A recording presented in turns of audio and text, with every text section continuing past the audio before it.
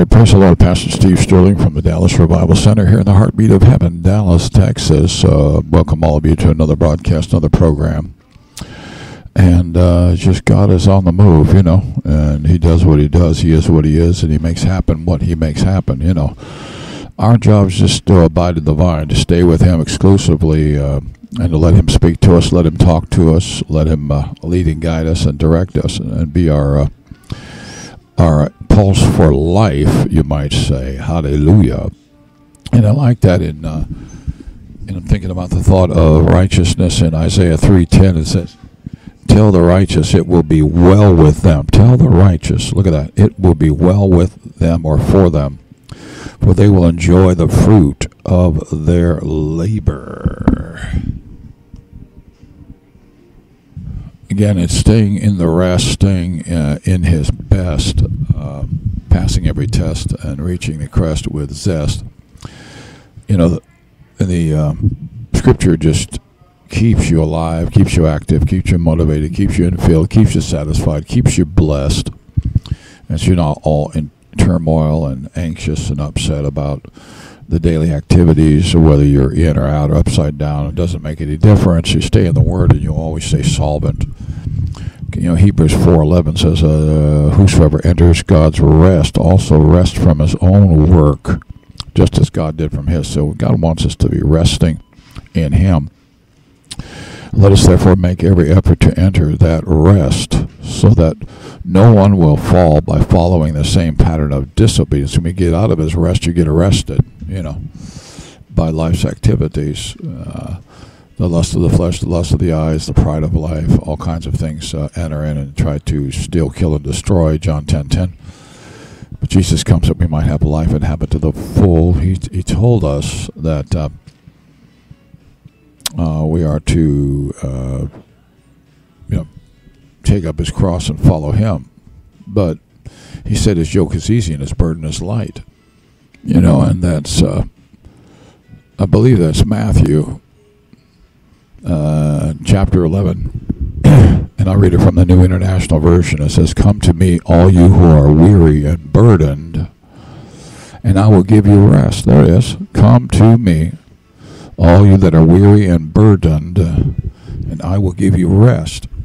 There it is. Rest is His best. Pass every test. Possess to reach the crest. There it is. Verse 29, take my yoke upon you and learn from me. Learn from Him. Wow. Amen. Learn from Him. For I am gentle and humble in heart, and you will find rest for your souls. For my yoke is easy and my burden is light. He's learned how to pull under God's providence and walk in God's provision and walk in full force in animation and making God decisions with precision. And so he knows that it's nonsensical for us to be upset, in turmoil, in conflict, and to be weary, worn out, and burdened. And these things are just not the way God moves, the way God works, the way God plows. Hallelujah. And this is, no doubt a quote from Isaiah, the word that Jesus is speaking. But in Isaiah 28:12, it says, to whom He hath said, this is the place of rest, let the weary rest. Let the weary rest. This is the place of repose. This is the place of rest.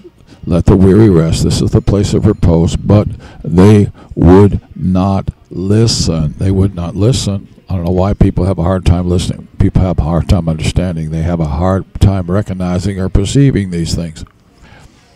God says in Jeremiah 31:25, for I will refresh the weary soul and replenish all that are weak. Isn't that something? I love that. And again, that's going back to Matthew 11:28. Come unto me, all you who are weary and burdened, and I will give you rest. Take my yoke upon you and learn from me. See, his heart is gentle, his heart is humble. And he's totally synced with God the Father. And, you know, if you really want to get to the bottom line here, it's Psalm 78:22 says, because they did not believe God or rely on his salvation. Psalm 78:22, they did not believe God or rely on his salvation. Hallelujah. You know, John 3:36, whosoever believes in the Son has eternal life. Whosoever rejects the Son will not see life. Will not see it, see? We just need to accept what God has for us right now.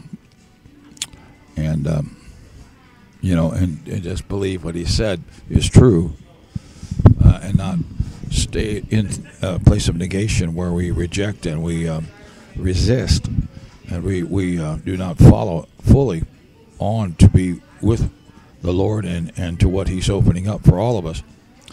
Numbers 14:37, those men who had spread the bad report about the land were struck down by a plague before the Lord.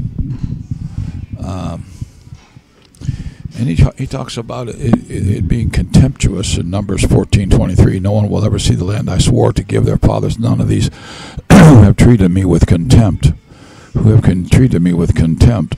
will see it.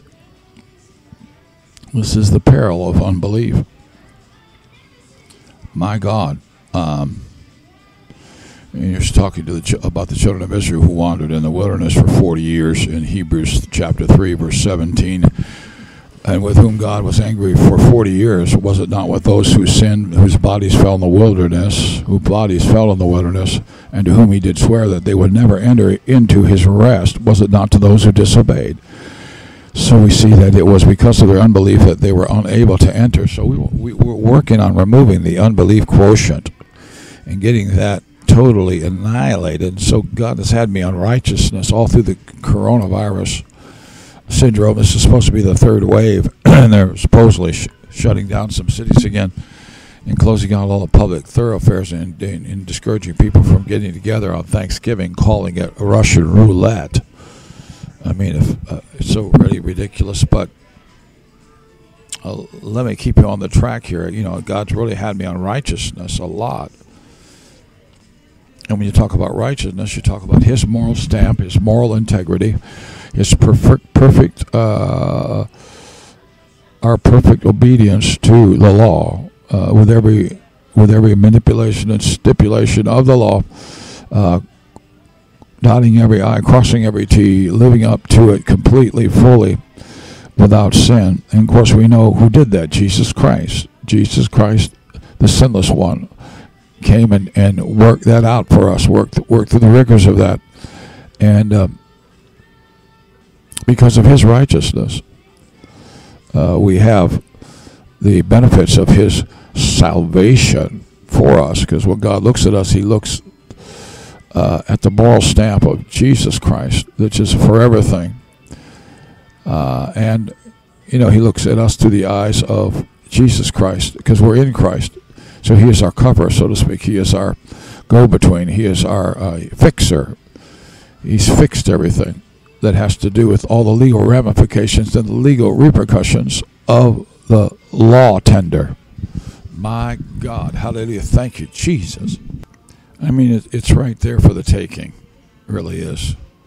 We just have to know the Word and work the Word and flow with the Word and operate in and through and out of what God says in his eternal edicts and decrees, which are his words. His word is law. His word is total mandate in heaven and earth, under the earth, land, sea, and the air, in every realm of existence. Romans 3:21, let's look at verse 20. It says, now therefore no one will be justified in his sight by the works of the law. I'm talking about before God. No one will be justified in his sight by the works of the law. For the law merely brings awareness of sin.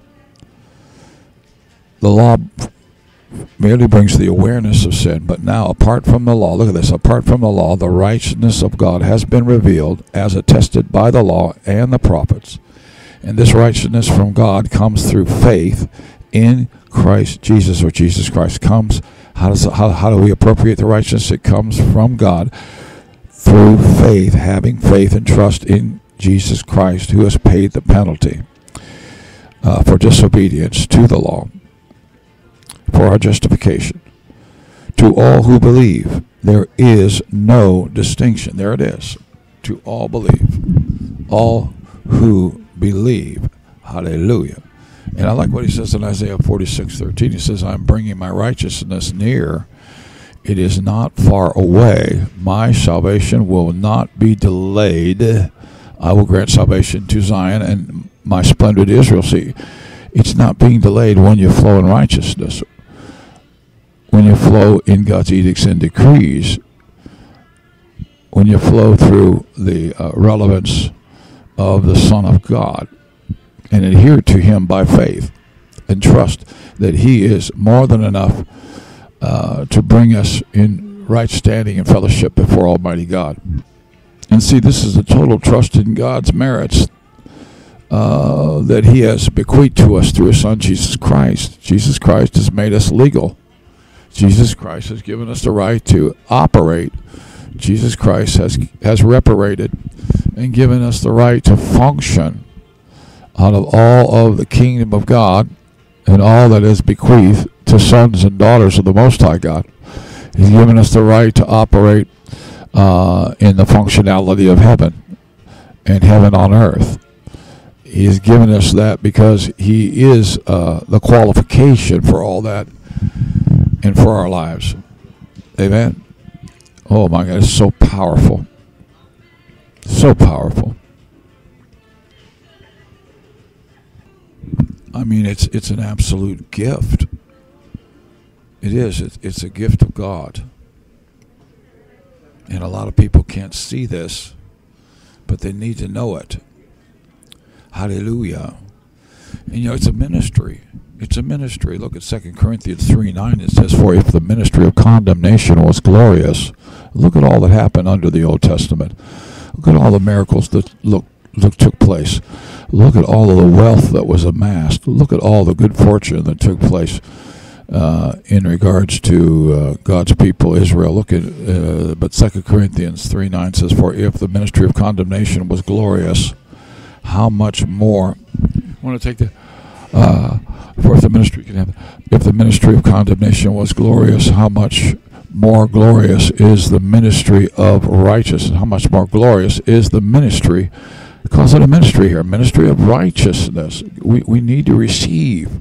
We need to believe that he's good enough, that God has made him available for us.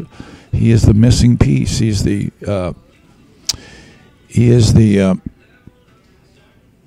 is what makes it all work. In 2 Corinthians 5:21, God made him who knew no sin to be sin on our behalf so that in him we might become the righteousness of God. Look, we actually become it in him.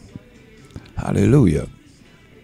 In Romans 9:30 tells us to pursue righteousness. And that's why a lot of people don't understand. They got to keep their minds and hearts geared and glued and governed by the fact that Jesus is righteous. We are not righteous. He is righteous. We don't walk in our own righteousness. We walk in his righteousness. It's not what we have done. It's what he has done. You see, if you keep those things in balance, then you're going to have enough ballast in your ship to float this boat and move forward if you don't gloat. And God doesn't demote. Listen, Romans 9:30, what then shall we say? That the Gentiles who did not pursue righteousness have obtained it. That the Gentiles who did not pursue righteousness have obtained it in a righteousness that is by faith. It's a gift given to the Gentiles. Weren't even looking for it, but God said, I want them to have it. And it says a righteousness that is by faith, governed by faith, activated by faith, implemented by faith. So you just got to believe in it rather than believing in your own dysfunction, rather than believing in your own implosions, rather than believing in your own disqualifications. You see what I mean? Rather than believing in your own misnomers about how you think you merit anything from God. It all comes because it's a gift given.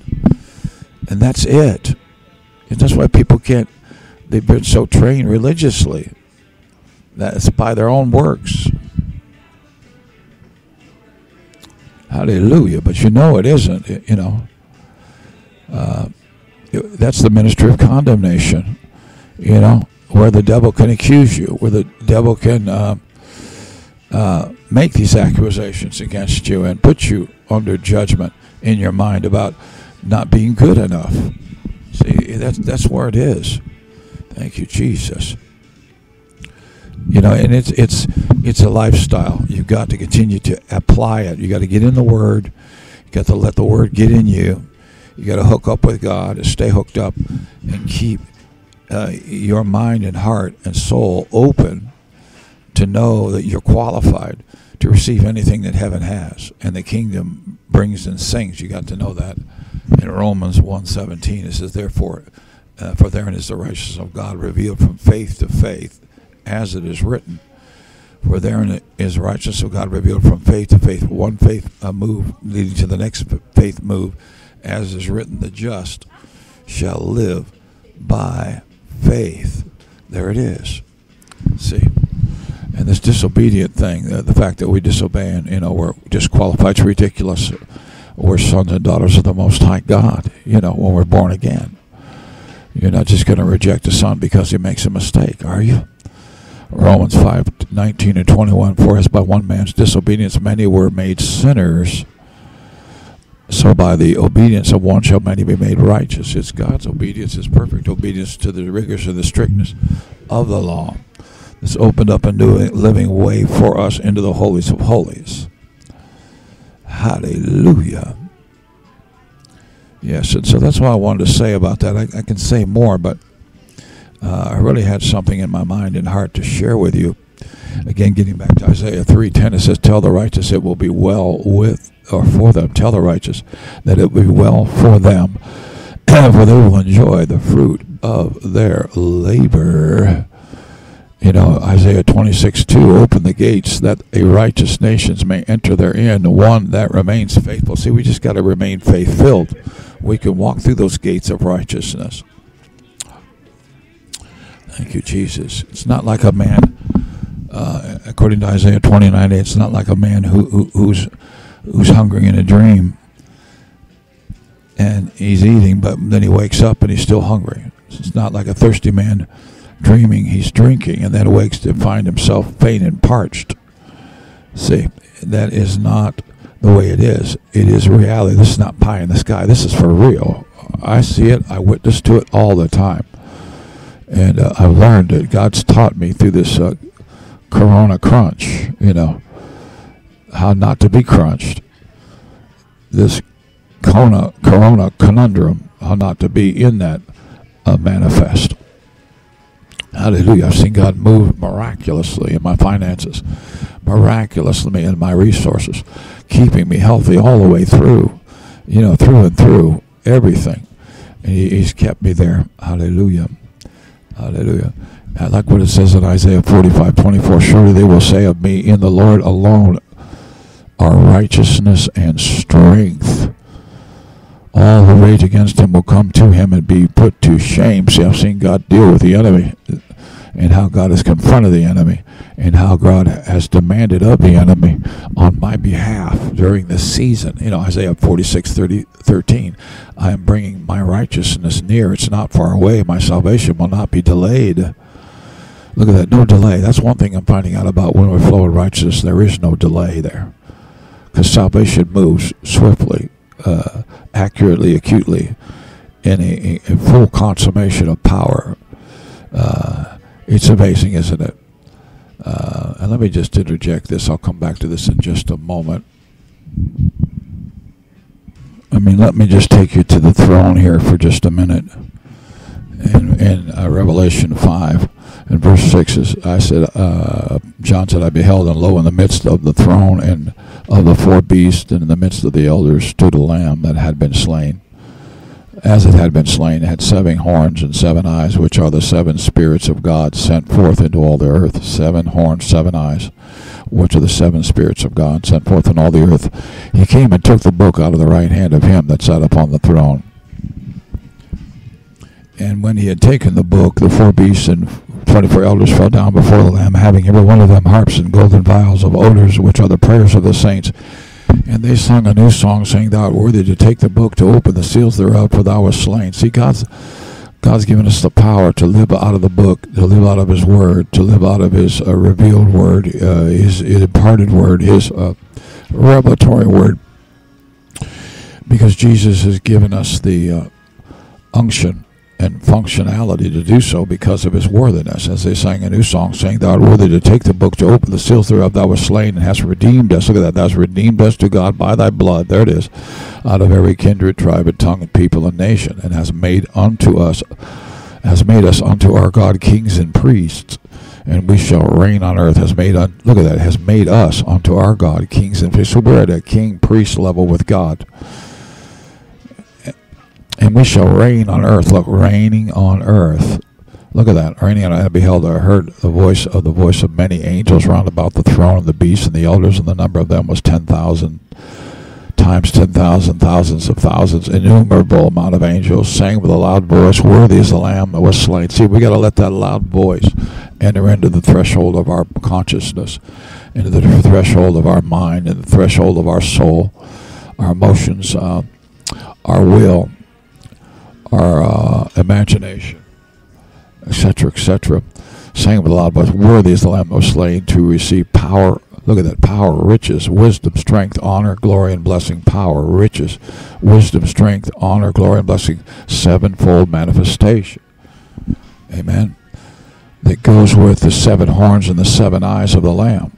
See, he's looking intently for those blood-washed saints on earth, the kings and priests that rule with him and for him. And he's releasing power, riches, wisdom, strength, honor, glory, and blessing, because his eyes see carefully the sevenfold perfect nature, his strength right behind it, to empower people that are dispowered, that are disqualified. Because and he's looking for those that are lifting up his righteousness, that know his name, that know his nature, that know what he's done vicariously for them, that standing on his word and believing against everything else, that God's word is true and everything else is a lie. Every creature which is in heaven and on the earth and under the earth, verse 13, such as are in the sea and all that is in them, heard I saying, blessing and honor, glory, power be unto him that sitteth upon the throne and the Lamb forever and ever. And the 4 beasts said, Amen, and the 24 elders fell down and worshipped him that liveth forever and ever. So it's a forever thing that we sing and he brings. So we want to get back to what we were talking about a little bit earlier, quoting some scripture. And in Isaiah 46, again, I'll bring it again. It says, Isaiah 46:13, I'm bringing my righteousness near. It's not far away. My salvation will not be delayed. It will not be delayed. It will not be delayed. It will not be delayed. Get that in your consciousness. It will not be delayed. Today is the day of his salvation. Hallelujah. And you can find that in 2 Corinthians and chapter 6, verse 1. As God's fellow workers, then we urge you not to receive God's grace in vain. Look at that. It's grace. It's a gift given without any merit, without anybody earning it. You just take it as that and continue to keep it as that. Don't try to inject your own brand of morality into it, your own brand of right living into it. Look, for he says, in the time of favor I have heard you, in the day of salvation I have helped you. See, when we have grace, we have favor. Behold, now is the time of favor. Look at that. Behold, now is the time of favor. Now is the day of salvation. And even the Apostle Paul said, we put no obstacle in anyone's way. See? And so there it is. It's all there for the taking and the making. Thank you, Jesus. You know, the psalmist even prayed in Psalm 69:13, but my prayer to you, O God, is for a time of favor. Look, we don't have to pray about it. We have it. In your abundant, loving devotion, O God, answer me with your sure salvation. It's a sure salvation. Hallelujah.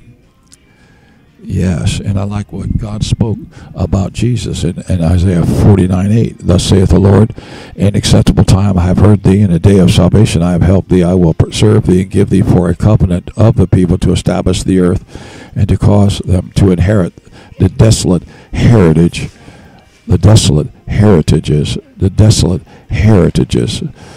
I've given you for a covenant to the people to establish the earth, to cause them to inherit desolate heritages. Ooh, that's so powerful, isn't it? It's just amazing. It really is. It's shocking. You know, I like what it says in Isaiah 50, verse 8. The one who vindicates me is near.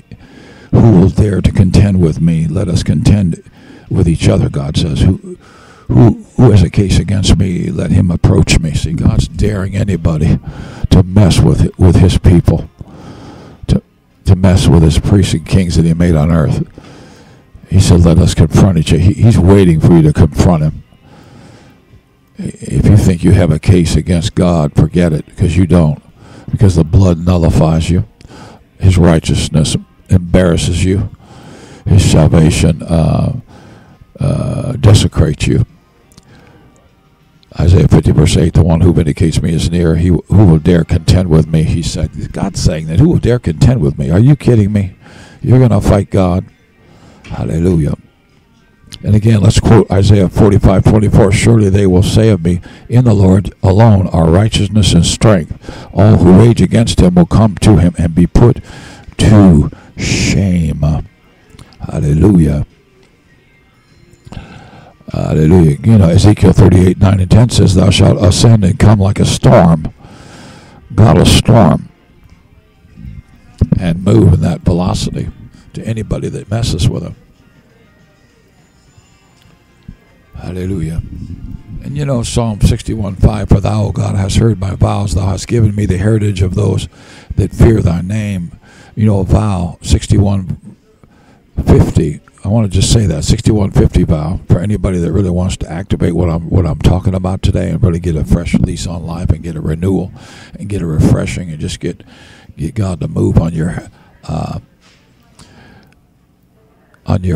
heritage, the heritage of those that fear his name, everything that God's laid up for you, everything that God has made foundational for you, anything that God has put together for you, and you want to just kind of lace the shoelaces up and tie that bow at the top.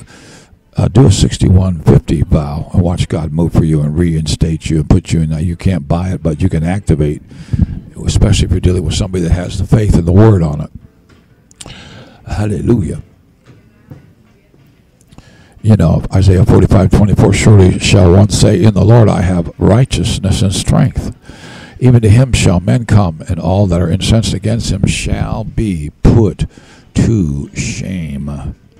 If you're fighting an enemy, if you're fighting an adversary, if you're fighting somebody, an entity, you know, a corporation or whatever, you know, do that vow 61:50 according to Psalm 61:5 and see what God will do for you. Thank you, Jesus. And I like this because this is so awesome what God does, how he puts it together. Isaiah 61:10, I will greatly rejoice in the Lord. My soul shall be joyful in my God. Greatly rejoice, joyful, for he hath clothed me with the garments of salvation, hath covered me with the robe of righteousness. As a bridegroom decking himself with ornaments, and as a bride adorneth herself with jewels. We're talking about be decked. What does the robe of righteousness do? It helps you operate in the highest possible levels of opulence, the highest possible levels of wealth and wealth enhancement and enrichment that God has for you. You know, as a bridegroom decketh herself with ornaments, and as a bride herself with jewels. Look at that. Ornaments and jewels and all of the highest, the chiefest, and the best, according to Isaiah 61:10, is yours. Hallelujah. You know, and so this is the key. One of the keys is Psalm 71:16 and 19. You know, I will go in the strength of the Lord God. I will go in the strength of the Lord God. I will make mention of thy righteousness, even of thine only. Look, I will go and make mention of thy righteousness, even of thine only, not our righteousness, Yeah. And Job said it. It was said in Job, in 29:14, I will put on righteousness. You got to put it on every single day. Just put it on by faith. See yourself cloaked in that beautiful robe of righteousness, in that garment of salvation. See yourself. See the angels putting it on you. Amen. I will put on righteousness, and it clothed me with justice. As a robe and as a turban. Look at that. As a robe and as a turban.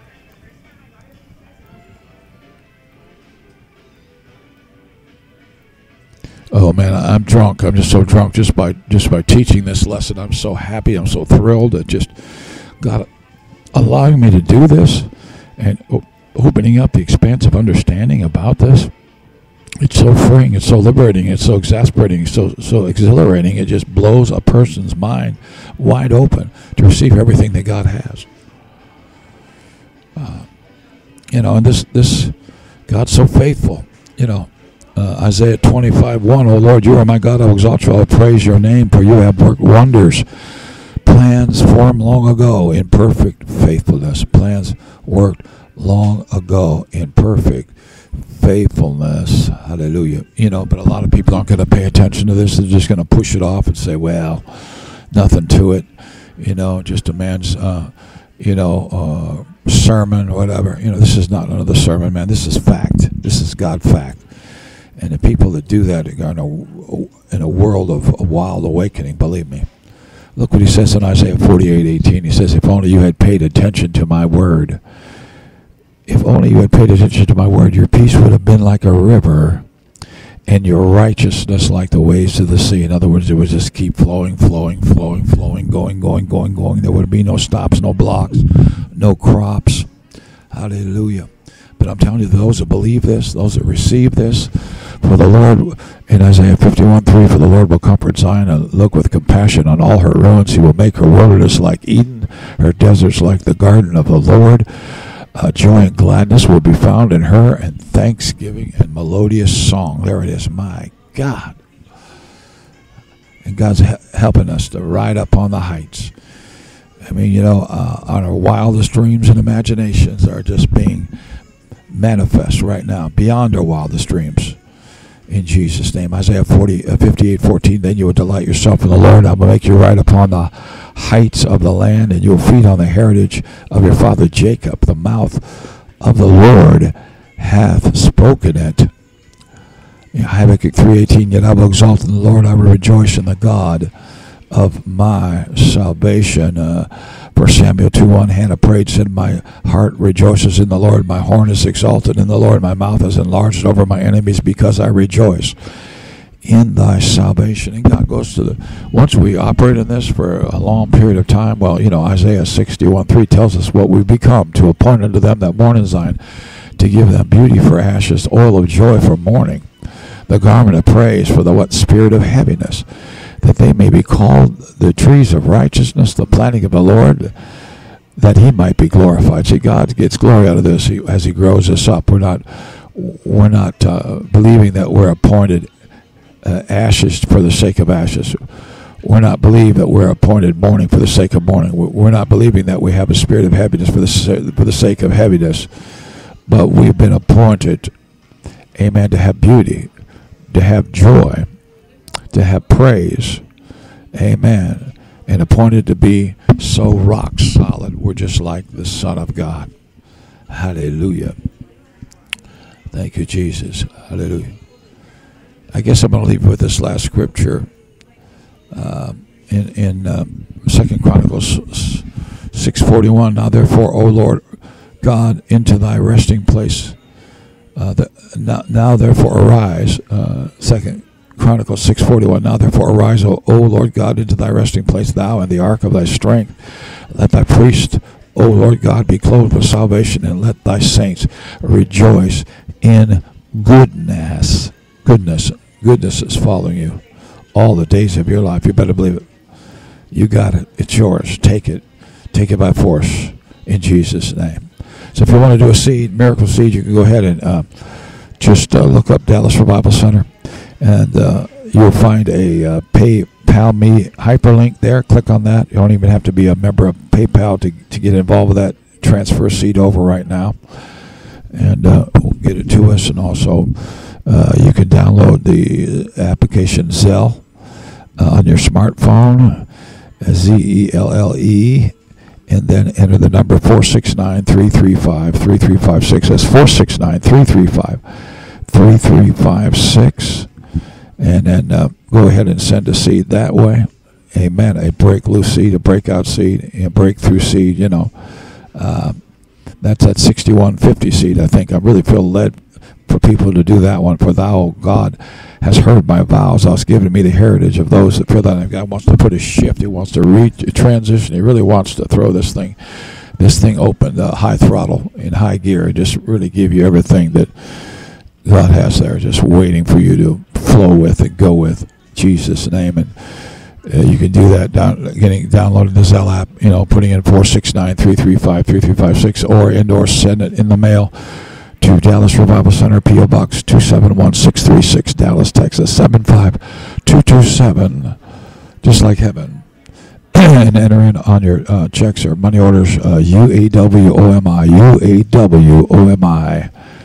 in Jesus' name, as you comply, and watch God bring you higher than the sky. Bye-bye for now. God bless. God's best.